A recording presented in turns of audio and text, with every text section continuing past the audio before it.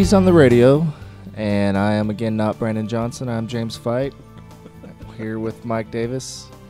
We're doing another pre-recorded show. This is Movies on the Radio Check Your Brain edition. Check Your Brain edition. We're doing a twofer. We're videotaping and recording this to give the radio show something to play and something to put on my website. So you guys can listen to this. It's going to be Wednesday when this airs. We're filming it on Sunday because we're lazy. Yeah, it's Sunday. And then you can go to our website and see how goofy we look recording this, leaning over into microphones. So, hi guys. It's a microphone. We're on a KBYG 106.3. You almost forgot. We are going to just in case. I mean, we'll do some movie news in a little bit, but we're gonna stick to a topic, which is gonna be our best and worst of 2013 for movies. So, I'm still getting used to saying it's 2014. yeah, I'm just glad I don't write checks. Me too. So, but on my paperwork though. All right. So we got a top 10 each. Well, I got a top 10. Mikey's like, I got something. I'll just chime in on yours. All right. If I think of something else, I'll add to it. Yeah, I saw a lot more movies than I thought I did this year. I was surprised going through the list. And there's a lot that I haven't seen that I want to see. If we get through our list too fast, we might talk about some that we want to see. We might talk about those that we think is going to be really bad. There's a few movies out there that I'm like, I just don't want to see that. He wants to. It's like a train wreck. He just won't admit to it. Yeah.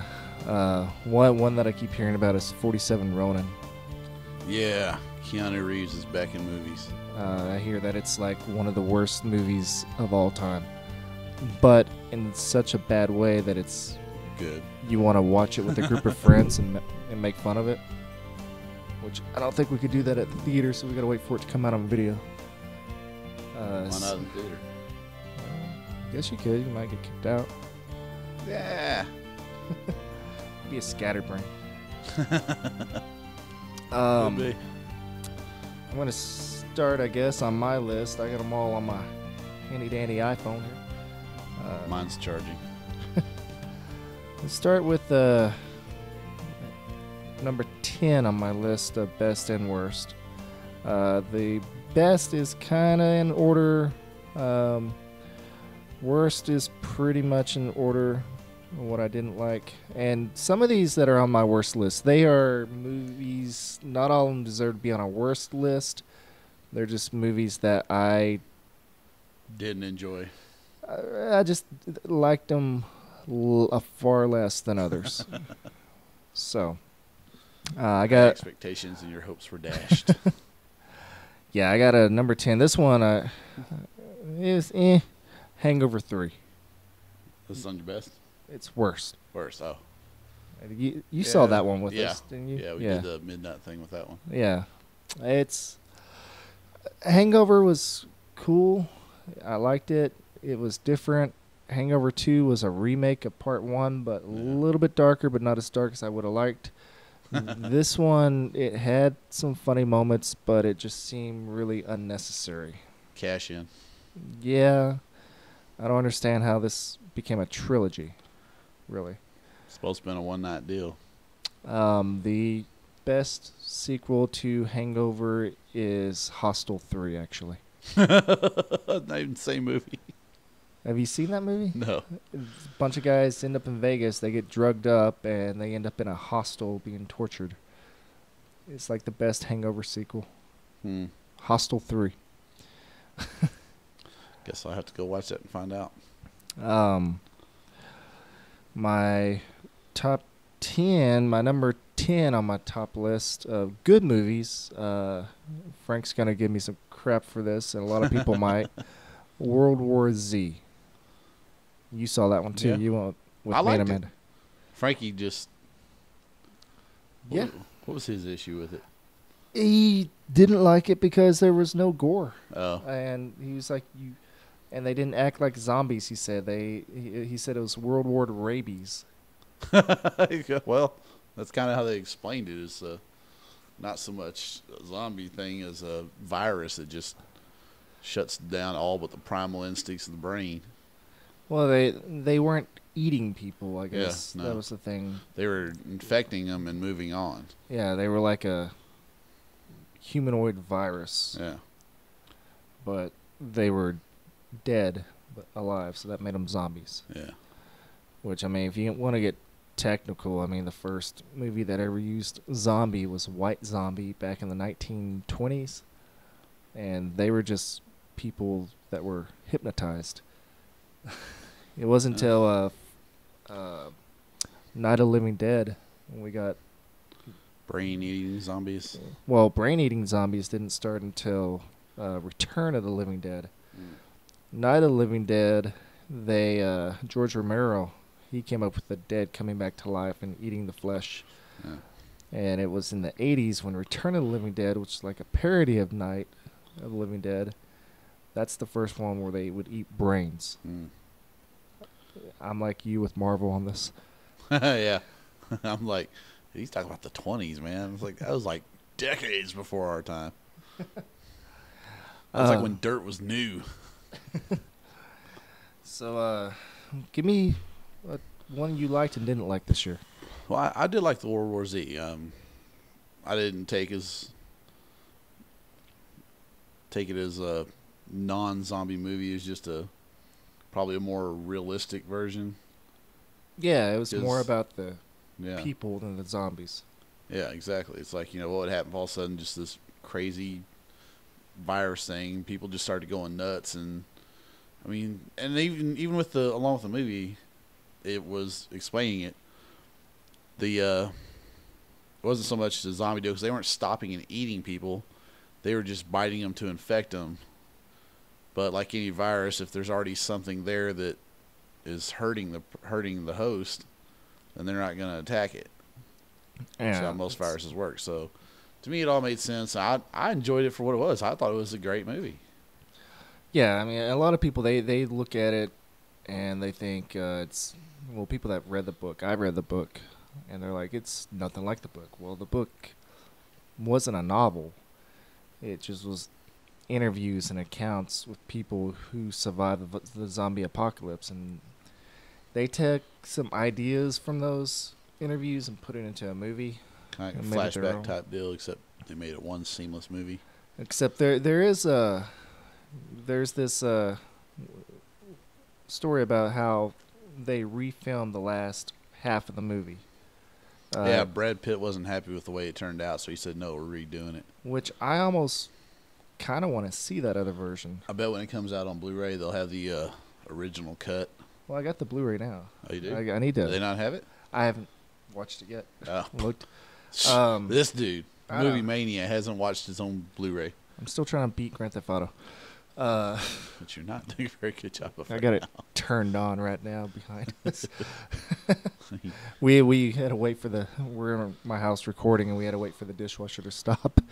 We didn't need were ambient noises getting in here with our ramblings. But anyway, in World War Z, the original cut was Brad Pitt and the Israeli soldier. Uh-huh.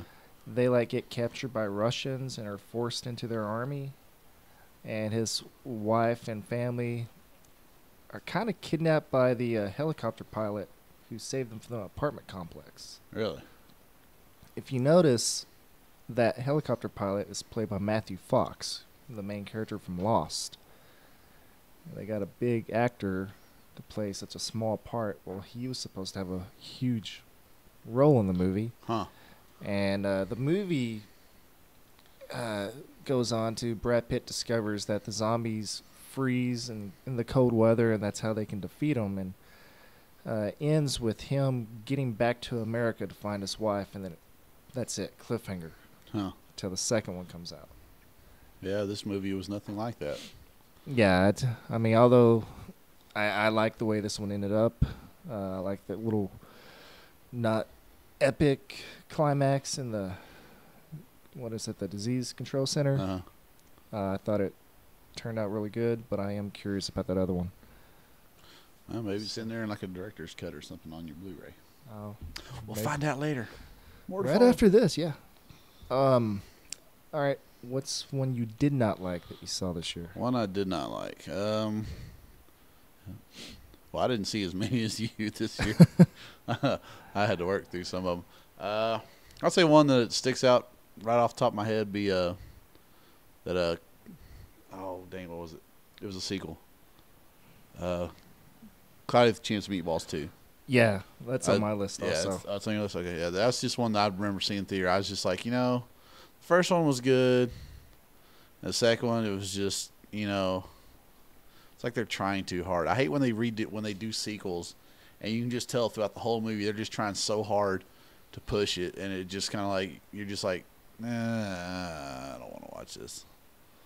Yeah, people are gonna say we don't like it because it's a kids movie, and I like the first one. That's a bunch of crap. I like kids movies. Nothing wrong with them. It's just this one they were just trying too hard. Yeah, to push the story, and it just got. It's one of those, just because you're making it for a kid, don't try to insult their intelligence. Yeah, you can make a good movie for a kid. You can make a great sequel. Cloudy with a Chance of Meatballs 2 was like remaking Jurassic Park, but with food. Pretty much. And if you go watch it, you'll see exactly what I mean. The first one, it looked dumb when I first saw previews for it, but watching it was a really good movie. Mm-hmm. And went and saw this one, and yeah, I left kind of sad. It was not a good day at the movies. No. So I went and saw it with my brother and my nieces, and of course, they're 5 and 7. They thought it was great, but I was just kind of like, the first one was better. Well, there's movies when we were kids that we loved, and we watch them now. We're like, what was wrong with me? What were we thinking? How much of Grandpa's cough syrup did I have that day? Whoops. All right, another one on mine is we'll go with worst again. Another kids movie, Epic. Did you see that one? Nah. It they remade Fern Gully. Oh, is that what it was? Yeah. I mean, I thought it seemed like a familiar type story. See, the previews, I mean, they got you kind of pumped up. They had a really cool song playing through it. It looked like it was going to be really cool. Sometimes the previews are better than the actual movie. Yeah, and it's still. You all right? Yeah. You're choking Epic just, no, there just wasn't anything epic about it. There's nothing epic about Epic. No. And that's about all I got to say about it. It's not. It's short and sweet. It just fell flat. Yeah. Number 9 on my favorite list is The Hobbit 2. Oh yeah. Desolation of Been waiting all year for this movie. Smog. Depends on who you are and how you want to pronounce it. Smaug. It's like a sauna up in Smog. It's smog. Smog. The Yeah. desolation of smog. We already did a review of this. If y'all have checked out our website, we like this movie. We liked it a lot. It was really good. Better than the last one. Didn't seem to have as much filler in it, and there was a lot of filler, but they did it right. Mm-hmm. It was just really good. Well, it's just the beginning of the book. It was just so drawn. In the actual book, it was kind of just drawn out in the beginning. It doesn't really pick up until the second act. Yeah, but see, the Lord of the Ring trilogy, the Fellowship of the Ring is my favorite. Most people like Return of the King the best, but I like the first one, which is long and drawn out in little places, but they did it right. And with The Hobbit, they just had so much padding they had to do because they took a 200-page book and spread it out over three 3-hour-long movies. 200 pages, 9 hours. I mean, we can stretch out our conversations about the movies that long, but Live streaming for 1 week.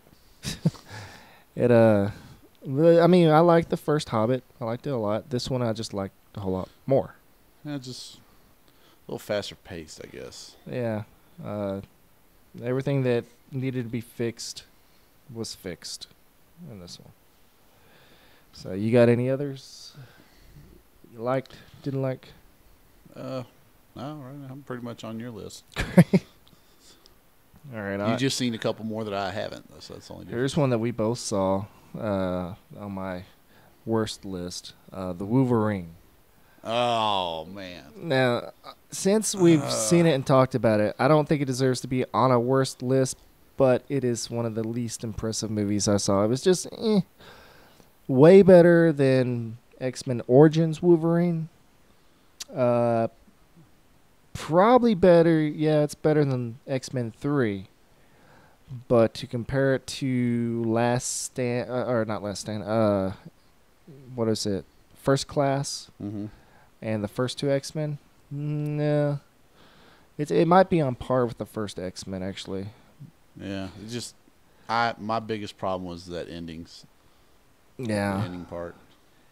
They You just don't do that to Wolverine. It's not going to happen.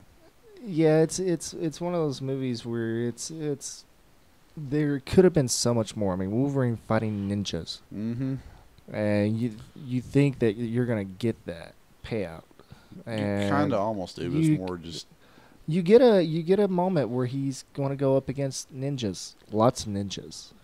And then they take him out. Yeah, but there's the one scene where he does fight the one guy with a sword, which is pretty cool. It's got some great moments in it, but it just wasn't what it should have been. Yeah. Nice build-up, failed execution. Yep. So, like I said, it doesn't deserve to be on a worst list, but it's disappointing. It's on my disappointing list. Number 8 on my favorite list of 2013 is The Conjuring. Did you see that? I don't do scary movies. They're just boring to me. This one was good. You got it on disc, I'll borrow it from you. I need to get it, actually. I just don't watch those kind of movies anymore because I already know what's going to happen. This one doesn't. Okay, this one's directed by James Wan, who did the first Saw movie. He did Death Sentence, Insidious, Dead Silence. All movies I never watched. I really like his movies. He does it old school. He doesn't do jump scares, but when he does do a jump scare, he earns it. Jump scare isn't scary. A jump scare is startling. Yeah. I mean, I can jump out wearing a pink dress and a hula hoop and startle you. Or actually, I'd probably hit the floor laughing if you did that. You jump first. Or Freddy Krueger can jump out with his claws. You would get startled the same. Then you would get scared of Freddy. Nah, I'd punch him in the face. Okay. But you to be really scared is not to be startled. And this movie, it has maybe 1-2 jump scares, but it builds up the suspense until that happens and earns that. The rest of it's all just creeping you out, making you kind of scared just sitting there watching it. I mean, I have to watch and find out, but like Saws and all that, I never could get into them because it was all pretty much just, something just to start you, make you jump and scare. And I hate going to theaters and having some woman or girl or even her boyfriend who screams more girlish than she does screaming in my ear at the theater while I'm trying to watch a movie. I kid you not, was it I think it was the first Saw. I was sitting there watching it. And there's this girl behind me, she's yelping and stuff. And then in this one scene, I'm thinking it's her at first, but I turn around and it's her boyfriend screaming more girlish and louder than she was. So Frank was on a date with you that night? I guess. I don't know. That was before I knew Frank. No, Frank doesn't like scary movies either. I just don't do it for him anymore. I like them when they're done right. Let's go to here's a good one on my worst list. I'm sorry, guys, but Star Trek Into Darkness. You still won't let this go. Greatly made movie. It's put together beautifully. directed beautifully, acted beautifully, but they remade Wrath of Khan. Why? Why, Mikey? Oh, to keep it connected to the original and to bring it's a new connected. audience into it. It's connected. It's connected from the first one. Spock's in this universe. Why do you bring Khan back? Yes, my favorite villain from Star Trek. Okay, it's like we were talking about with the first movie, and even in this movie, in our review we did. This is a different timeline. So why do they have to do the same thing in this different timeline? Well, you've watched the shows in Star Trek, right? There's so many different versions of the universes going on that some of them are bound to have some of the same aspects. This is just a new generation version of Wrath of Khan. This isn't an episode of Star Trek made for a weekly showing. This is a big budget, $150 million movie. Don't do the same with thing Peter Weller. With RoboCop. RoboCop. Who was in an episode of Star Trek Enterprise. Yeah, I think he was. He was. Trekkie here. And Sons of Anarchy recently. He directed a lot of those, actually. Did he? Wow. Yeah. No, they should have done something different. I would have loved a movie with Khan if they had not done the same thing. I mean, needs the many outweigh the needs of the few. In a big No, film? they did Wrath of Khan. I mean, they skipped over Space Seed.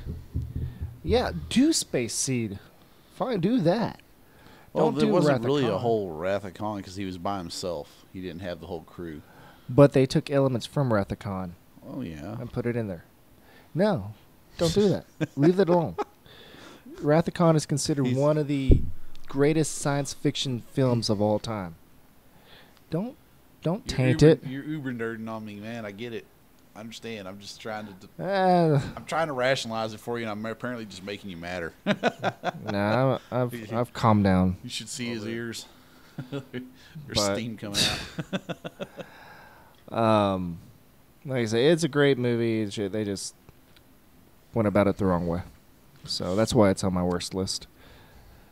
Not disappointing. He thinks it's the worst. You know what? It's better than Star Trek Insurrection. What's wrong with Insurrection? What's wrong with Insurrection? We need to watch that again. That movie's horrible. It's better than Nemesis. No, it's not. Or no, wait, what's the one I'm thinking Nemesis was the last Next Generation one. of? Yeah, kind of hate the way they ended Data in that, but no, the first one, Generations, that's the one I was thinking of. Yeah, it's better than Generations. It is, because Generations, I'm like, you let Ferris Bueller's best friend kill Captain Kirk? Yeah. Let me guess. He was an Tuesday. incompetent. He was an incompetent captain, and he caused the death of Captain Kirk. Yep. No. Anyway, off of Star In a Trek. roundabout way. Next. Next. Let's get him off Star Trek before he gets real mad. Best. I think you saw this one with me. Riddick. Yes. Oh, yes. Riddick was everything I hoped it would be. They got back to the Pitch roots. Black could have been. Yeah, it's Now, almost. granted, Pitch Black was a basis, and it, didn't have the greatest following, but it had a cult following. Like, I saw it. It was one of those movies that just kind of slipped in there. You didn't really hear much about it, and then all of a sudden it's there. And I think the first time I saw it, it was on like TNT or something. It was like on Saturday. I was like, watching this, like, Pitch Black. What's this? And I'm like, oh, hey, look, that's Vin Diesel. I was like, hey, I think this is a movie I've heard people talking about. And then I sit there and watch, like, man, that's actually pretty good. Yeah, it's Pitch Black. A little bit of trivia. I don't know if I told you this before. David Twothy, Twothy. Anyway, Twothy. who wrote and directed it. Twarthy. Yeah, he was hired to write a script for Alien 3. And his script got turned down. They didn't like it. So he took that same script for Alien 3, renamed characters, Riddick, Ripley. Yeah. We basically, Pitch Black is Alien 3. What Which- the original script was. And a better Alien 3, pretty much. It didn't have a bald-headed Sigourney Weaver on a prison planet with Rock from the It TV had a show. bald-headed Riddick as a prisoner on a planet. Yeah. With aliens. You can see the connection there, exactly. right? Yeah, you can see some of the ideas that went into Alien 3 from that. They but when they did Chronicles of Riddick, I liked it. It was good, but they toned it down to a PG-13, and he didn't really seem like the same character. No. I like the whole way it circled and came back, and he ended up being who he was. Mm-hmm. And then in Riddick, the new one, they kind of like, well, let's get back to the roots. And so in the first 10 minutes, they threw all that out the window. But they did it well. And then it got to turn back into a Riddick movie. And it's got... And how that happened. Think back. Fast and Furious. Remember the third one where Vin Diesel wasn't in it until the end? Yeah. He got the rights for Riddick back after Chronicles, because after Chronicles it didn't do as good as the studio wanted. So it's like, all right, we're not greenlighting any more Riddick movies. We're done. Tokyo Drift comes out, and they're like, hey, we want to get Vin Diesel in on this. He goes, all right, I'll do a cameo, but don't pay me. I want the rights to Riddick back. And that's how Riddick came out. If it hadn't been for that, we'd have probably never seen another Riddick movie ever. Yeah. So that means Riddick is Vin Diesel's vanity project, I guess. Something. But done a good right. vanity project. Yes. So we got that one. And it's got Katie Sackhoff in it. Starbuck, who I think stole the show almost. And that I'm a Katie Sackhoff fan.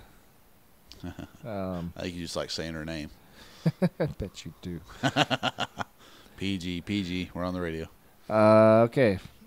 We got another one that's on my worst. The worst. Which we already talked about, Cloudy with a Chance of Meatballs too. Yeah. Yeah. So we'll skip on over to a recent one I saw. Amanda liked this one. I tried to, but I could not like Anchorman 2. Really? No. I haven't seen it yet. It's not funny. There's I think the best parts are in the previews. Yeah. I'll tell you this. Everything I laughed at was something that had nothing to do with Will Ferrell. I cannot stand Will Ferrell. I don't think he's funny. I don't think he's got one joke. And that's basically the Adam Sandler one joke, to where I'm going to talk with uncontrollable volume in weird ways. And plus they toned it down to PG-13. I think I kind of laughed at the first one, but they had to tone it down on this one. And they just, I don't know, it was dumb. I mean, I was sitting there, I was like, what am I, a grumpy old man sitting here not laughing at everyone else laughing? The people behind us were cracking up like crazy. But myself, I just was sitting there like, this isn't funny to me at all. And the parts with Steve Carell and Kristen Wiig, their characters, I was like, that's not funny either. I was laughing at stuff like the other side characters, Paul Rudd. Mm-hmm. He was cracking me up. The other guy, Paul Rudd. The other guy, the bald guy, he owned a chicken restaurant, but he said you can't turn a profit if you sell chicken, so he would cook bats. That was funny. Wow. Yeah, like he's all profit he's like, chicken, what we're is this? cooking Is this bats." chicken? He's all stretching it out. It's a bat wing stretching out. So I should wait for video? Yeah. Okay. It's, I mean, like I said, it's got its I don't know. I think Will Ferrell moments. peaked at Talladega Nights. But I've only seen a couple Will Smith movies that I liked. You mean Will Ferrell? Yeah. I've seen more Will Smith, yeah. Will Ferrell. I liked Night at the Roxbury. Yeah. Which That was like the first movie I saw. 15 years ago. I liked I like that movie that wasn't a comedy. I forget the name of it, where this lady was writing a book, and he was the character in the book in real life, but didn't realize it. So everything she wrote affected him. I remember that one. I don't remember either. One thing I saw that he did that wasn't a comedy was that Everything Must Go. Like his wife leaves him. Yeah. He's just camping out in the yard. Eventually sells off everything and moves or something. I like the Austin Powers movies with his parts in that. Yeah. That's about it. I just don't think he's funny. I never have. But anyway, we'll move on to movies I like. Did you see Pacific Rim? No, I haven't. No? It was good. It was everything a summer blockbuster should be. They did it right. Del Toro directing it. It was awesome. I'm kind of glad he ended up leaving The Hobbit to be able to make that. 'Cause he was supposed to direct the Hobbit movie. And his schedule just got backed up, and so he left, and he made Pacific Rim. And I thought it turned out great. The special effects looked great. The monsters looked great. I mean, they did it right. And so since you haven't seen it, there's not much more to talk about. I'll watch it once you get the video of it. Yeah, I should go get it. It's out on video. DVD. Worst, G.I. Joe Retaliation. Did you see that? Yeah, I bought the DVD. What'd you think of it? Kind of mixed bag. I don't like what they did to Duke and the rest of the Joes. I do like they finally got a Cobra Commander mask the right way. Do you miss Channing Tatum? Not really. Just the way they just like got rid of him. You know, if you watch the original cartoon series, which I did as a kid, and I was a huge fan of, I owned every. I did too. I owned every friggin' GI Joe action figure, vehicle, you name it, I had it. Duke supposedly died like 5 times during the cartoon series, but he always pulled through, or was found him alive.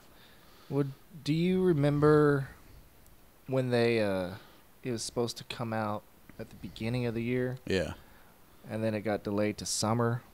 Yep. The reason that happened was because Channing Tatum, he had a far smaller part in that movie. Yep. And the studios were like, we got this Magic Mike guy. Magic Mike, it came out, he got really big suddenly. And they were like, we got to have more of him in it. So they pulled it. And they didn't get much more of him in the movie. Yeah, well, he's got an extra maybe 10 minutes in the movie. Maybe. But they reshot all that stuff. They spent another $100 million because of them pulling it. And to get 10 more minutes of Channing Tatum. Yeah, because of all the film that had already been printed. They pulled it like the week before it was supposed to come out. You know who probably got really mad was Mattel. Yeah. Because they already had the toys on the shelf. Yep. And they put them out to sell, and then the movie gets pulled, and then once the movie comes out, no one's interested in the toys anymore. Mm-hmm. Yeah, so guess who's getting sued right about now? Probably. One thing I was sad to see was I kind of dug that Joseph Gordon-Levitt was Cobra Commander. Yeah. I was like, well, what? What kind of Third Rock is this? But yeah, I like Joseph Gordon-Levitt. For me, it's a mixed bag. I wanted it to be better, and it kind of fell flat. And when it got pulled, I thought, hey, maybe they're gonna, because I knew Duke was gonna, die in the beginning. I mean, that was the biggest part of the previews. Joes are gone except for Flint, Roadblock, and Lady J, and Snake Eyes, because he wasn't there. I like that they had The Rock and Bruce Willis in it, even though Bruce Willis looked like he was just there. There, yeah. He's just there. When is the last time you saw Bruce Willis act like he liked to be in a movie? Expendables 1 and 2. Really? Looked like he wanted to be there. I don't know. Looper. I think he... Haven't seen that one yet. He tried in Looper. Oh, that's one I forgot to put on my list. Yeah, there you go. Uh, My whole deal with G.I. Joe was I figured the whole getting pulled and, for Channing Tatum, I figured they were going to bring Duke back towards the end. They found him. He was just all in a coma and jacked up. That's what I thought was going to happen, and then it went. He got blowed up. I got sorely disappointed. They could have pulled a Ian Malcolm from Jurassic Park, the book, not the movie. In the book, he gets blown up, eaten by dinosaurs, and something else, and then he's back in the second book. How do you survive an explosion and being ate by a dinosaur? By being Jeff Goldblum. Apparently. Spielberg liked his character so much that he insisted that he be back. Oh. You got any of your own that you can think of? I didn't really see that many new ones this year, or the ones that came out this year, so I can't really. We're halfway through my list, and we're not even halfway through the show. How much time we got? Oh, we got an hour and a half. Are you serious? Wow. Looks like we're doing movie news and stuff, too. Well, not that long with commercial breaks, but. Yeah.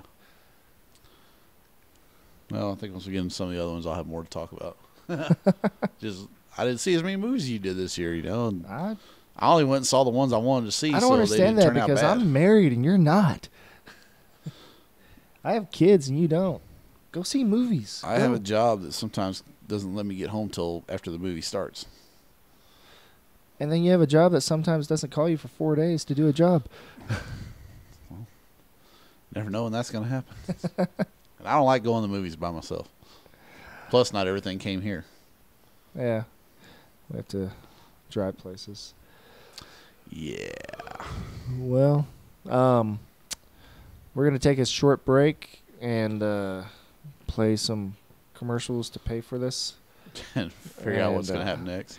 Not you guys watching this on video, just you guys listening to us. So you guys watching on video, blink your eyes a couple times. We'll be right back. You guys on the radio, you're listening to Movies on the Radio. Check Your Brain edition with James Fite and Mike Davis. Yep. KBYG 106.3. We'll be back in just a few. And we're back on Movies on the Radio on KBYG 106.3. I'm James Fite with Mike Davis. How's it going? And depending on what we decided to do, you may have listened to some music from the movies. You may not have. Forgive us. This is our first pre-recording that's not a known music show. Yeah. We don't know how much more we got to talk, and normally we play music and take breaks. But we figured trying to do a pre-recorded live show is not easy. That's an oxymoron right there. Yeah, a pre-recorded live show. So, like, we don't want to get to a point where we run out of topics here and go, well, start looking at each other like, what do we do now? What did you do last night? Well. Anyway, I was here at your house. You know what I did last night. We are doing our best and worst of 2013. Mostly his. Mostly mine.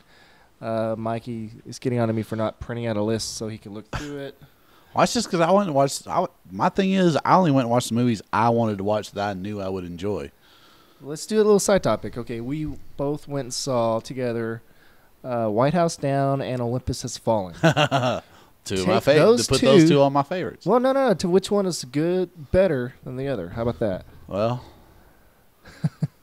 which one's better than the other? I would almost go with White House Down just because it had more of the kind of the lighter side. Buddy cop. Yeah, kind of a buddy cop deal. The Olympus Has Fallen was kind of more straightforward and serious. And one was rated R, one was PG-13. Yeah. One was director of Independence Day, so that was White House Down. Yeah. I mean, they were both equally good. It's just I enjoyed them for different reasons. Like the Olympus Has Fallen, more the tactical, more realistically what possibly could happen. Yeah. Maybe. Yeah. White House Down, that's just a little too out there. Although when we did our review of Olympus Has Fallen, my first thing I said to you was how much of that was crap How much was real? You're like a whole lot of crap and some real. Yeah. Yeah, who puts a 4-power zoom sight on a submachine gun built for close quarters combat?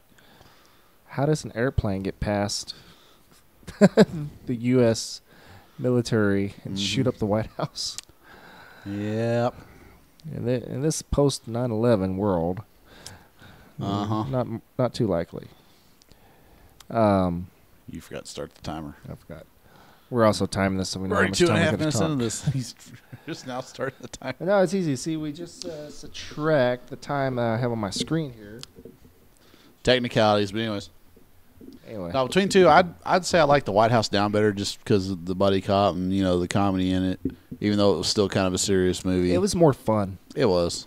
Yeah. I mean, Olympus Has Fallen, that was just, It was like 90s action. 90s action. Which is not a bad thing. No. I miss 90s action. Gerard Butler, I'm going to do this to you, and he does it. At least he wasn't in a movie with Katherine Heigl. No, he was. Yeah, he was. What's wrong with her? She's a hottie. She's not Not gonna get in that on this show. She's up there with Will Ferrell. I can't stand her. Oh. Well, She's a diva. Speaking of 90s action, let's go to my worst list. Good Day to Die Hard. I haven't seen that one yet. Wow, it's bad. Like, really bad. John McClane in Russia, I'm just like, that just doesn't make sense. Well, Bruce Willis, he's given up, like we were talking about earlier.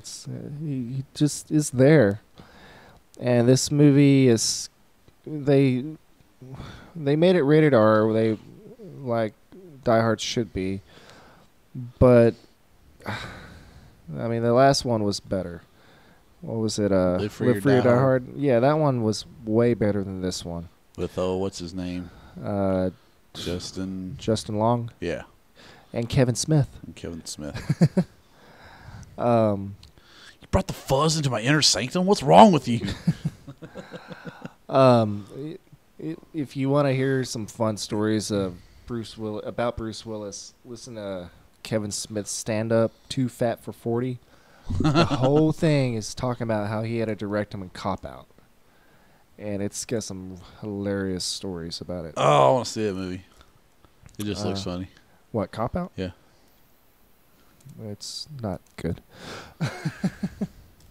You still want to see it, though. Scatterbrain. Of course I want to see it. Yeah, directed by Kevin Smith. It was his way of getting money to make Red State. What? Kevin Smith, his last movie, Red State. It's a movie basically about the Westboro Church people, how crazy they are. Oh. I had heard nothing about it. It's a really good movie, actually. I think it's on Netflix. You can watch it. I'll have to look it up. But yeah, anyway, good Day to Die Hard. It was shaky cam everywhere, editing like crap. Bruce Willis it's like he was just there as his own stand-in. It had very brief moments of its own. The logic and the way things worked, it wasn't a Die Hard. Die Hard is a series where, at least the first three, you rooted for McClane. You knew he was in a possible situation, and he seemed mortal. He got hurt. He got injured. Tore up. And this new one, it's like he's a Superman person. It's like he can't get hurt. I was like, well, no. I was always thinking, no matter what happened, he was getting tore up as the film went along and still pushing through it. Oh, yeah. I mean, my feet still hurt when I see broken glass after watching Die Hard. Also, one of the greatest Christmas movies ever. Yep. I haven't said that before, first have two. I? First two. After that, they got away from the Christmas theme. All right, let's get to a good movie. A good movie. John Dies at the End. Have you seen that? Huh?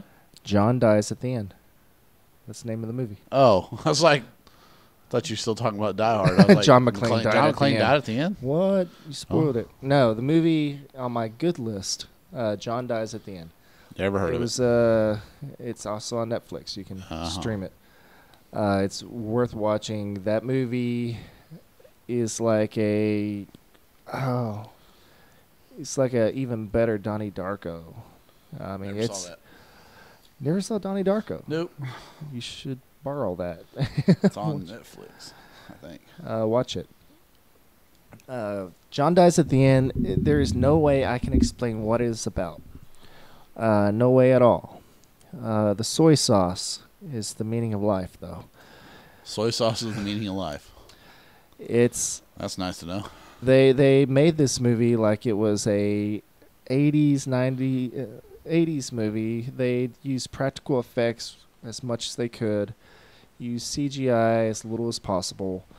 It's about these guys who fight the paranormal, and the fate of the world is before them. And John dies at the end. yeah, pretty much.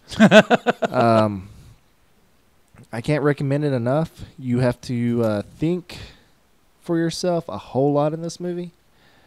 There's so much going on, and it's all logical. Well, not logical. You got to think.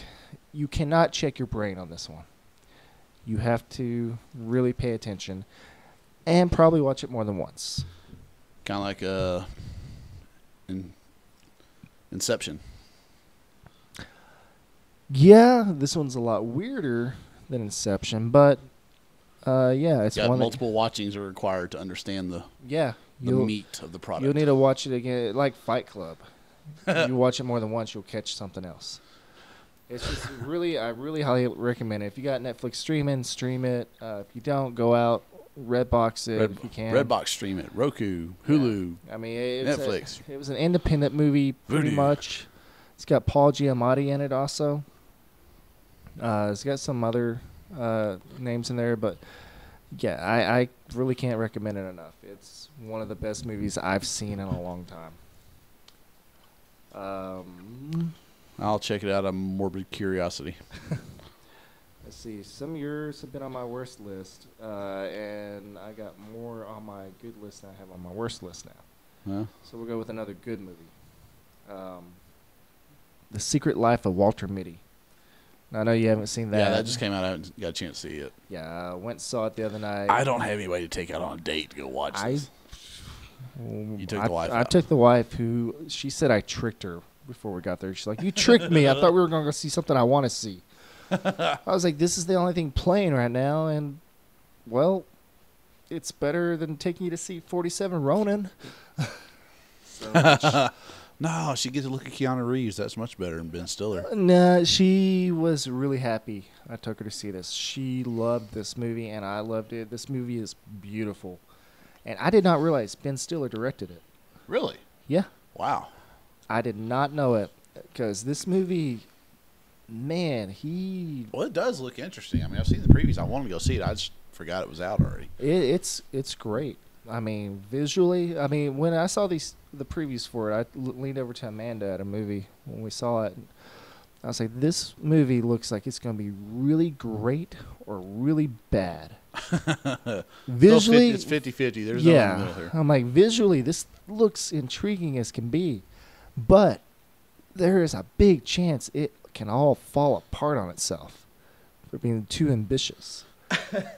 But man, he Can't took think of this. any other movies that have got too ambitious for their own good. I'm like, Ben Stiller, please make more movies that you have your heart in. Stop doing Meet the Fockers and Night at the Museums, and do more movies like this. Tropic Thunder. Yes, Tropic Thunder was great, and he directed that one. I got full faith in him. I mean, he's got some shots in this movie that I'm just like, man, that's... You know the weird part about him is he doesn't think he's as funny as everybody else thinks he is. I don't think he's funny in certain movies that he just gets a paycheck on. Yeah. But when he does something that But he like wants to this do, yeah, he is great. He's Zoolander, I think, is a classic. And yeah, he's hilarious when it's something that it's him wants to doing do. what he wants to do. Yeah. I mean, it falls into that. I call it the Nicolas Cage theory. You let Nicolas Cage be Nicolas Cage, and he's awesome. You tell Nicolas Cage he can't be Nicolas Cage. Well, that movie's not going to be that great. Can we think of recent examples? A few, probably. Knowing. What else has he been in lately? He's been in a lot of Driver crap. 2. The movies that I think of where he's great is stuff like Bad Lieutenant, Bringing Out the Dead, Face Off, Drive Angry. Oh, that was man, that's classic a great Nicolas movie. Cage. I love me some Nicolas Cage, and Brandon's not here to tell me I'm dumb for it. Oh, well, he'll get over that. Yeah, don't edit this out, Brandon. Let's go to another. Let's see how many I got. Not to mention left. the fact the man has to take every job offered to him anyway. He's Yeah, he's kind of in trouble. He's a little bit manic depressive, and he tends to like spend tons of freaking money when he's in his depressed state or manic stage. But he named his son Kal-El. That's why he loves him. Well, let's finish my worst list before we get to talking about that. Let's see, I got 3 left on my best, 2 on my worst. Maybe we'll think of something else to add to the worst while we're at it. You've seen this one on my worst. Movie 43. Movie 43. Wow. Who was smoking crack when they greenlit this thing and then put it out? I want to know how much blackmail they have on all these celebrities to do this. Something. See, this is... Either that or they were all rolling on ecstasy and filmed it and then got done and it was already produced. They're like, oh, man, we can't stop this. Well, see, when this was coming out, I had hope for it, actually. I was hoping for another Amazon Women on the Moon. You ever seen that? No. Watch that movie. Anybody that hasn't seen it, look for the movie Amazon Women on the Moon.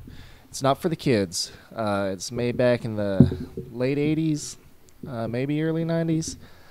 And it's about a guy who's...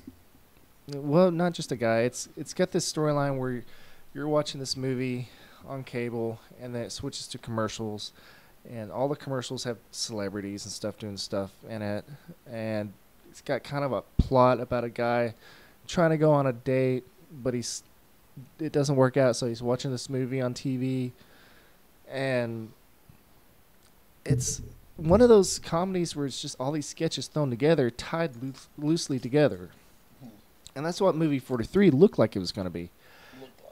And man, I'm like, so the joke is Wolverine has male anatomy on his chin, and that's the joke. I chuckle, and then I'm over it. That's just the first skit. The joke is Hit Girl has started her period, and they don't know what to do. I chuckled once. The joke is they build iPods to look like a woman with no clothes on, and Richard Gere is the president of the company. He's Steve Jobs. Pretty much. And teenage boys are getting injured from these things. And the only one I that never understands chuckled is at the that. female on the board of the... Yeah, I never chuckled on that one. I just was like, Richard Gere is in this. Last thing he did before that was Hotchkiss. I need to pop in the Jackal and watch him chase some Bruce Willis. Watch Bruce Willis kiss a dude. Watch Bruce Willis shoot Jack Black's arm off with a remote control gun. I told you the sight was off. Mm-hmm. Yeah. Movie 43 it's a disaster to watch. I mean, we watched it, and I've seen it twice. Yeah, he watched it second time with us, just to watch us watch it. I think. Yeah, I already seen it. It was at a friend's house in Dallas, and he had it on he had the AT&T or whatever on TV on demand stuff. Yeah, we watched that and Killer Joe with Matthew McConaughey. You'll never look at a chicken wing the same again. How was Killer Joe? You need to watch it. Will it be on your best or worst list? I think it'd probably kind of go on the best just for the sheer twistedness of it. That's the one where he plays hitman, right? He's a cop, but he's a hitman. Yeah. I mean, that's something I wanted to see. It wasn't going to play anywhere. Gina Gershwin's in it. Yeah, it wasn't going to play anywhere around here because it was No. rated NC-17. Oh, it deserves that rating. I'll put that on my list. Yeah. All right, let's But get movie to 43 is just a hot mess Yeah, it's bad. Really bad, guys. with a lot of A-list celebrities on it, and you're kind of wondering, well, who convinced, bribed, blackmailed, what they had to do to get all these people to agree to some of this. Yeah, I mean, Like, you watch the end of the credits, they're showing some of the bloopers, like Hugh Jackman doing his thing, and he's all like, I can't, man, this is killing me. I can't do this. Are you serious? why would you do it? Got him build up as one of the, the hunks of Hollywood. All the women love Hugh Jackman, and then they pull this stunt on him, and I'm just like, really? Yeah. You don't do that to Wolverine. Well, they did X-Men Origins to Wolverine, so I guess having Good when good intentions try too hard. On the next Geraldo. All right. On my good list, The World's End. It's number 3. Oh, I need to borrow that and watch it. Yeah, you do. We relived it almost for Amanda's birthday. Yeah. For someone's, we're not going to say what year birthday. Yeah, she's doing the negative birthdays now. My wife. We reinvented the movie in downtown San Angelo. We did a pub crawl. And we were pretty much successful, except for the one that decided to close early, and the one we couldn't get into because it was so freaking full. There was a line out the door, 50 people deep. But I never ran into any robots in the Me either. bathroom. Which this movie, I mean, in the previews they show everything. These guys going on a pub crawl to get to each pub, have a drink at each one, and get to the last one, which is called The World's End. But while doing this, they realize the town's been taken over by robots. With glowing blue blood. Yeah, so what I wish they had done was pulled a From Dusk Till Dawn with the advertising. Don't tell people that's what's going to happen. Because it was entertaining as could be watching that with my wife. Sitting Dude, here. that might have actually worked. She did not know about the robots. She never saw the previews. No, she didn't. She didn't know what the movie was about. I bought it. I brought it home. I pop it in. We're watching it. She's loving this movie. She's loving the whole thing with the storyline with all these guys, these old friends, and what's going on with them. And then the robot thing happened, and it kept going on. And she leans over and she's like, "They're hallucinating, right?" And I was like, "No, They're not that drunk. man." She got mad. She doesn't like sci-fi. When that happened, she was like, We couldn't drag her to a sci-fi movie if we tried. She was like, "Forget this movie," and she went to sleep. But it was funny to watch her reaction to it. Now I continue to watch it. I got to the end of it, and that scene, or that climax scene towards the end, it's genius what they do. The dialogue and stuff in the situation, and then the ending shot in the movie is perfect. This movie, Well, don't spoil it for me. I haven't watched it yet. that's why I'm not spoiling it for anybody. I'm just saying it was perfect the way they made it, and that's why it's number 3 on my list.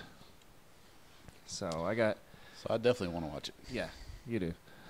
I'll let you take it whenever you leave. Sweet. So I got 2 more on my best list, 1 more on my worst. Let's do another one on my best. Number 2. Most people might know this is on there. Oblivion. Tom Cruise. Excellent. Very good movie, even though it is a live-action version of WALL-E. Pretty much. Yeah, if you're going to do a live-action version of a cartoon, why not WALL-E? It's a great movie. So, what's your opinion of? No, I really liked the movie. When the twist happened, I was not expecting that based on the previews. Yeah, there's a few twists in it. There's a couple. I know a lot of people who figured them out, though. I was surprised. My brother, he was like, "Oh man, it would have been great if it wasn't so obvious what was going to happen." I was like, "Oh, I guess you're smarter than me. I don't know." Oh yeah, some of it, a couple hints dropped early. I was like, okay, something more is going on here than what they've let on. And then when it happened, I was like, okay, that's not quite what I thought it was going to be. But all in all, it's still a good movie, well put together. Oh yeah. I like Tom Cruise in movies. He's weird in real life. You watched the Jack Reacher yet? It's on Netflix. Not yet. I did. Is it any good? It's all right. Is it on your best or worst? It'd be on the worst for just being not what I thought it was going to be. Oh, okay. They're making a sequel, Oh, good Lord. We can't get a Dread 2, but we can get a Jack Reacher 2. Oh, yeah, you're the one that sent me that, aren't you? Uh-huh. Yeah. I don't know. I haven't seen Jack Reacher. It's all right, but it's... I don't know. Tom Cruise has got this other sci-fi movie coming out where he's fighting in a war. He's like been drafted, and they wear these big mechanical suits, and he keeps going back in time. Yeah, every time he dies, he starts back over the day before, like it's Groundhog Day. Mm-hmm. And Groundhog Day was sci-fi in a war. Wouldn't be the first time it's been done. Nope. There's this old movie with Jonathan Silver called 1201, where he kept going back, reliving the same day. Looks interesting. I'll watch it. Judgment to be revealed later. Yeah, Oblivion. Check it out if you haven't seen it. It's an amazing video film. Looks beautiful. Well acted. Good story. Great soundtrack. And we'll go on to my number one worst movie Bum, bum, bum. of 2013. This one deserves to be on the worst list. Even though how many people are going to get angry with you on this? Not many, I don't think. I'm sure a lot of people will disagree with your Star Trek analogy. Yeah, a lot of people will disagree with that. I went and saw this movie 2 times. I think that was it. Just 2 times. Only twice. Just to make sure. Just to make sure he hated it that much. I went and saw Star Trek twice, too. Just to make sure. I was less mad the second time. On this one, no. I disliked it even more. I've seen it now a 3rd time. I dislike it even more. And what's the name of this movie? Man of Steel. Man of Steel. I love Superman. Yes, he does. It's like it would take a lot for me to dislike a Superman movie. I even enjoy the crappy Superman movies. Superman Returns. Superman 3. Superman Returns. It's all Superman right, 4. The Quest for Peace. Quest for Peace better than Superman 3. Returns and Man of Steel. Superman 3 better than Part 4 and Returns and Man of Steel. Richard Pryor's having the time of his life. You can't get, but I mean, it's Richard Pryor. Come on. Man of Steel. Let's hear it. Let it go. Shaky cam is the main. I'm getting real tired of that. It has its place, but too many movies just rely on action scenes, but not when Papa Clark Kent, whatever, Papa Kent and Clark Kent are talking about, school buses. You don't get a tripod. I have a tripod right here in front of us. Right there. You don't need shaky cam. Good, yeah. Get a box to sit your camera on. Tape it to a tree limb. There's so many plot holes in this movie. Oh yes. The destruction of Metropolis. Superman doesn't do that. Nope. Superman isn't, dark and brooding. He's fantastical. He fact, one of his biggest weaknesses they picked on in comics and the Christopher Reeve movies was how he would stop in the middle of a fight To protect the to people. protect the people. Yeah. If he's chasing somebody and a skyscraper's falling, he'd stop and save the people below the rubble, and then he would go continue pursuit, not just keep trashing Metropolis. Yeah. He would get injured saving people. They I have to snap his Kryptonite. neck. They didn't What have happened to Kryptonite? They didn't. It's now the air. Yeah. The air is his weakness. The I atmosphere. think that's what they did. They replaced kryptonite with. They Yeah. replaced Kryptonite with air. I gotta snap Zod's neck to save these people. Okay, no, correct me if I'm wrong. Hand in front of eyes. Yeah, exactly. He's impervious to injury. Just Mhm. cover your hand over his eyes. It will burn probably, Maybe. and then fly up. What you guys fly up while holding him? Take him. I mean, Yeah, don't try and wrestle him down. Take him out the window. why? You see the headache he's getting? He's Why? getting a migraine right now. Why? Well, they can't see me on the radio. They can see me on the video. Well, on the video, yeah, but I'm Man. describing it. He's This movie, I had so much hope for it. I have a Superman tattoo. He does. I like Superman. and they, Well, I like it too. Now, I just had some issues with the way, it's supposed to be a whole separate story from the Christopher Reeves.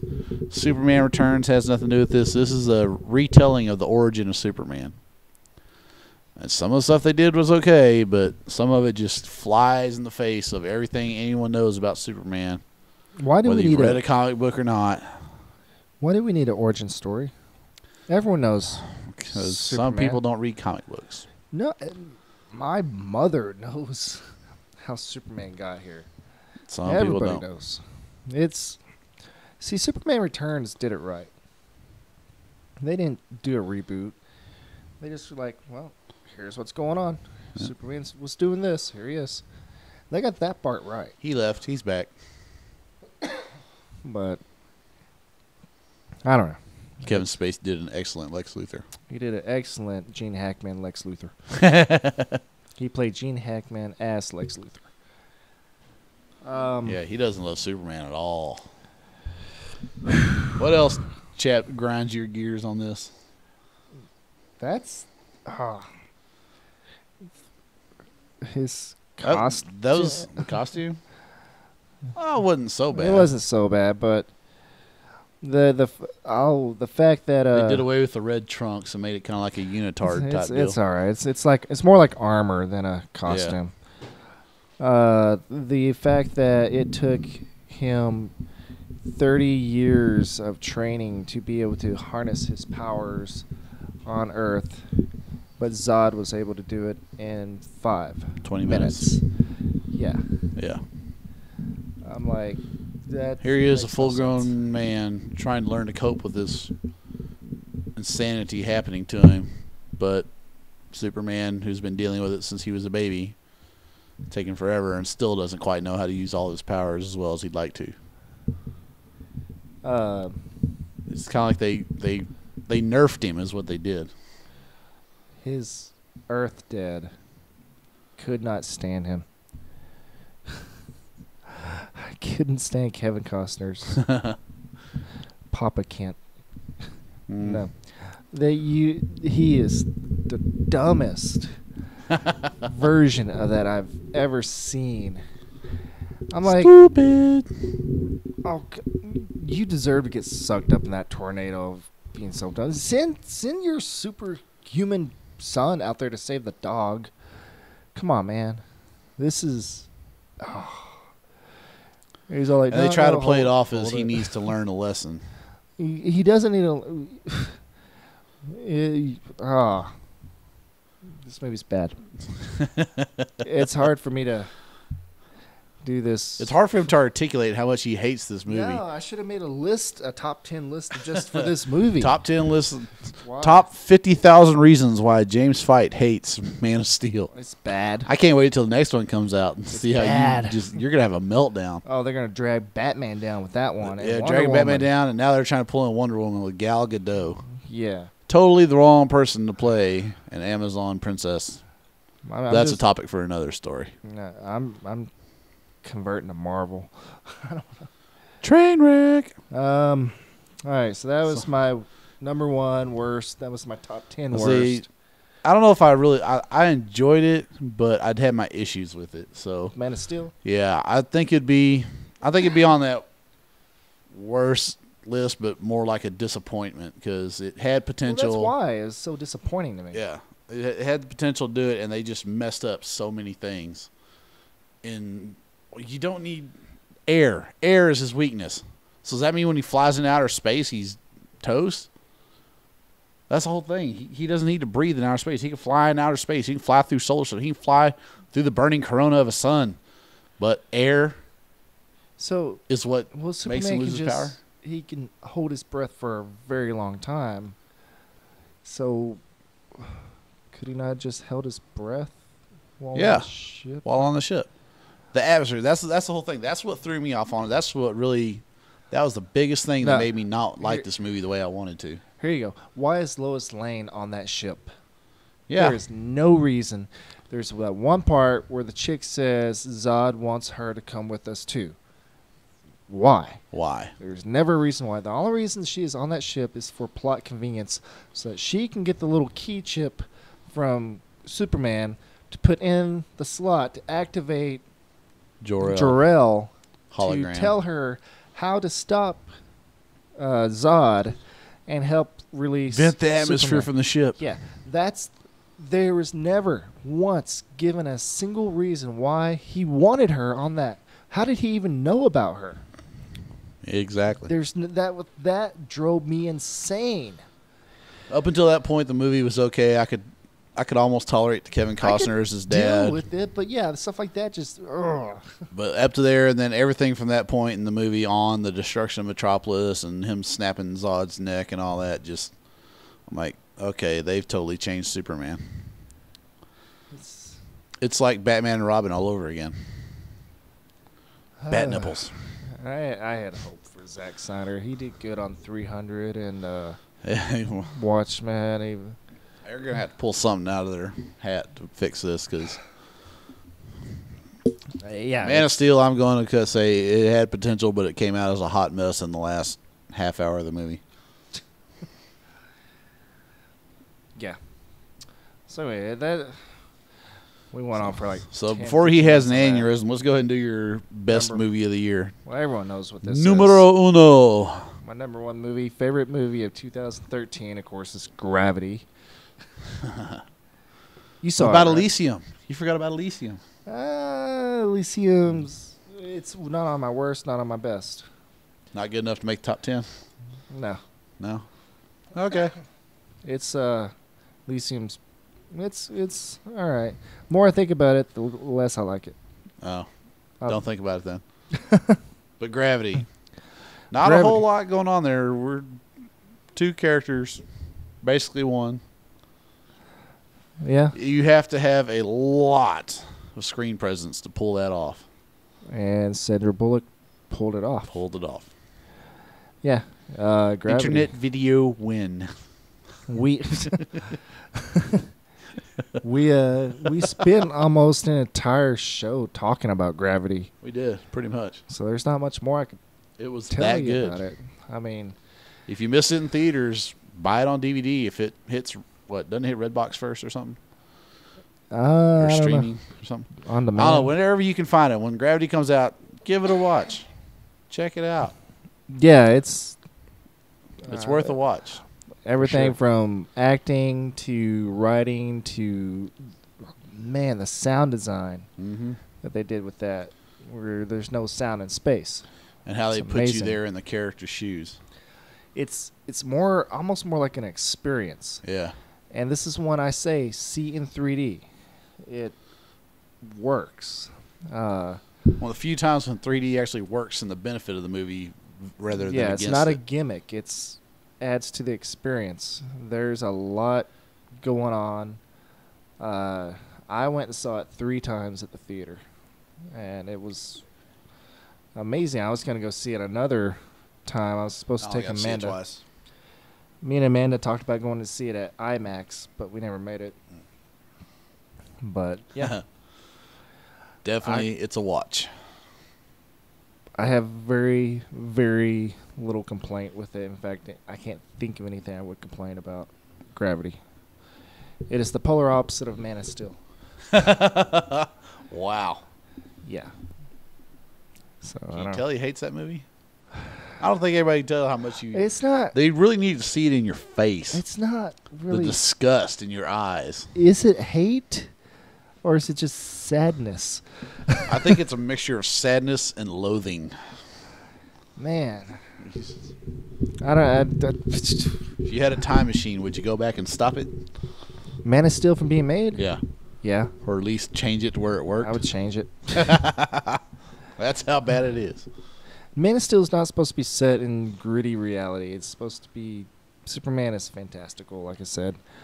Now, on the other hand, Gravity is very realistic. I mean, there's a couple places in where you're like, I don't think that would work in real life. But then I think back to Apollo 13 and the crazy, outrageous stuff they had to do to get back home. I'm like, you know what? Maybe it would work.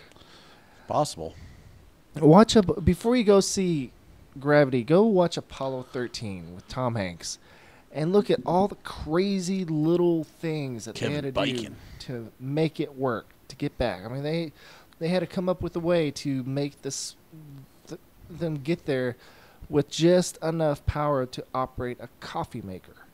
That's all they had to use. Mm-hmm. It was crazy. 21 amps. They made a filter out of little bitty pieces they found in the ship. And, you know, you see the stuff and then you watch Gravity and you see these things where you're like, I don't think that would really... Well, you know what? It might. It might. And there's one part with the fire extinguisher where I'm just like, but you know what? It's possible. Wall-E, man. They did it in Wall-E. Yeah, they did. So, that's my... It's plausible. It's my top 10, my top worst. And best. Yeah, my top 10 best and worst.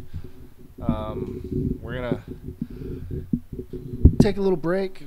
We'll come back with some honorable mentions. And... maybe a few random ones just thrown in there. Yeah, I mean, I got some others that I liked and stuff that I saw throughout the year.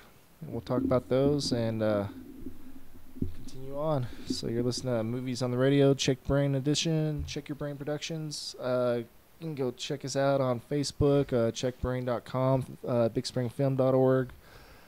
And you're listening on 106.3. Sorry, all the blood His brain is so scrambled Steel, from talking about Man of Steel. Yeah. Yeah. Were you listening to this on that radio thing? I thought he had a meltdown after Star Trek Into Darkness. Oh, man. After this movie, I thought his head was going to explode. Remember that one scene in Scanners when the dude's head explodes? Yeah. That was this guy. And then it happened 9 times in Scanners, too. Anyway, James Fite, Mike Davis here. We'll be back. We'll be back here in a bit. Porky Pig. Heebity, heebity, heebity, heebity. All right, we're back for our last little segment on Movies on the Radio. Check Brain Edition. On KBYG 106.3. I'm James Fite. I'm Mike Davis. And we just did our top 10 best and worst. Mostly his best and worst. Yeah. My top 10 best and worst with Mikey's commentary. Yeah. So, I don't know. We were thinking that we got a little bit more time, do some honorable mentions maybe. Movies that could have made the list but fell short in some way. Yeah. You were talking about Elysium. Elysium. See, which was a good movie in its own. It was good, but the more I think about it, the less I like it. Jodie Foster being a total... Yeah. warmongering, hating, I don't know. There was a lot of shaky Bad cam in person? that too. some, but not nearly as much. It I don't know. My brother sent me a little write up that he did a review of it. I was just like, "Whoa, you really did not like it." Wow. Let's see if I can find it here. He texted it to See me. if I can find how much his brother hates this movie. Yeah, which I gotta respect his opinions on stuff like that. He's like, Elysium, in my humble opinion, a script by a 12-year-old. I mean, come on. How many weapons does a society need that are designed to blow up only one person at a time? For a troupe of actors with Tourette's syndrome and a cameraman with Parkinson's disease. For a troupe of actors. Troop. It's pronounced troop. Oh. It seems to me the only adults on the project were in charge of visualizing the space station. So I was It looked like Halo. What are you talking about? that's what I told him. I was like, I agree with most of that, but it's still the closest to a Halo movie we'll ever get For now. for now. Well, we got the Halo. Have you seen the TV Forward series. Unto Dawn series? Yeah, but that wasn't at the theater. No.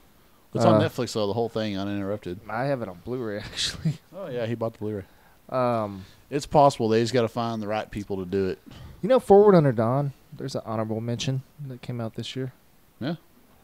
Yeah, if anyone likes the Halo series, Forward Under Dawn, that's a great little movie to watch. Little web series, kind of a teaser into Halo 4. Yeah. All to explain one character. Yeah. Who's briefly in Halo 4. Mm-hmm. What are some movies that you want to see that are coming out? They're coming up soon? Well, that came out that you never got a chance to see. Oh, well, the Pacific Rim, I didn't get a chance to see that one. I wanted to. World's End, you got that. I can catch that one. Yeah. Other than that, pretty much everything I wanted to see that I know that I can remember. There's a lot of stuff I don't remember that came out. That's not Catching Fire, Hunger Games. Did you see that? Yes, Oh yeah. twice. Yeah. It was That would be in my top 10. that's one that's I had it on my top until I Along with got The too Hobbit. many. Yeah. I had that on my list and then I had too many so I took it off. Bad Grandpa was on Bad my Grandpa, top. yeah. That was kind of the unexpected. That was good. It was Johnny Knoxville. Everybody's like, "Oh man, it's Jackass number 4. It's only Johnny Knoxville." And Yeah. surprisingly enough, they actually wrote a script. Yeah, there is a loose storyline. Loose, very loosely told Yeah. story throughout all the shenanigans. Yeah, it's a pretty good little story, Yeah. actually, I think. I almost thought the part where he meets the father and Yeah. those bikers are there, I really thought that dude was about to get pummeled. Like, they were Yeah. literally about to nail this guy. I'm like, man, you got to know the producers. Everybody about ready to run in there and stop this because most of the people in this film had no idea they were being filmed until after the fact. And then, Johnny Knoxville does his thing, and then he runs out, and then all of a sudden the director comes in. All right, everybody, y'all just participate. Y'all are going to be in Bad Grandpa. They're all freaking out, screaming, hollering. Some of them are mad, ready to beat him up. Then they find out they're in the movie, and they all just start laughing, going, "Oh my God, I can't believe I got caught in this." Yeah, that's a movie where it made me laugh hard. A lot. And that's what a comedy's supposed to do. And the fact that it had this loose storyline going along with it, it was kind of a sweet little story. It actually made it a little bit funnier to me. It did. Could you imagine being a little kid having this grandpa and getting into all this stuff? So I mean, I'm not a huge fan of the Jackass movies, but if you like them, you'll definitely like this one. To me, they were okay, but there was too much in it. Like, I was just like watching. I'm like, oh man, I don't want to see stuff like that. I like the hidden camera parts, Yeah, which that's all this movie was. pretty much. It was the whole thing was hidden camera. And the little kid, he stole the show. Yeah, I mean, that kid. Wow. he was great. Did you ever see The Lone Ranger? No, I did not go see it. That would definitely be on my worst, just based on you and Frankie's reactions, and everybody else I know that went and saw it. Why? I said I liked it. Well, mostly Frankie, then, I guess. I liked it. It was what it was. I think they did too much of an origin story. Yeah, that might have been a problem. I don't know. Everybody else I know I talked to about it that went and saw it was like, dude, don't even waste your time. Like that bad, huh? Okay, you know what? It's like a 2.5 hour movie.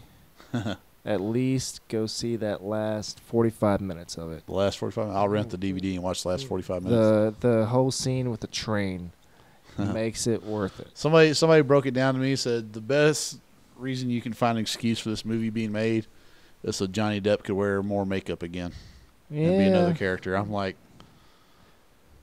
okay, he doesn't need makeup to be a character.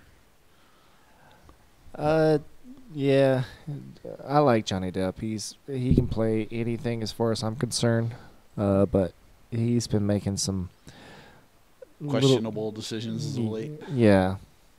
But let's see. I got one. Sharknado. I still have not seen that. It's on Netflix also. I know. I haven't got around to watching it yet. I saw it at the theater. Yeah, I know. I was going to go with you, but I had to work. And I saw it, and it was... Actually, I think I saw part of it on Sci-Fi before it started getting released on theaters. Like, yeah, it started off as a made-for-TV movie. It was made for Sci-Fi, and then it got such a cult following on the internet, I guess, that they did a one-night showing with the Phantoms events, whatever it's called. And you could go see it at the theater. One night only. Well, now it's on Netflix, so anybody can watch it. But it's horribly bad. Tell me why so bad? You know what? I think what made it good for me was... Lisa, you're tearing me apart. I think it was the whole seeing it with a crowd that made it fun. That's why I wanted to go, man. I just want to see everybody else's reactions around it.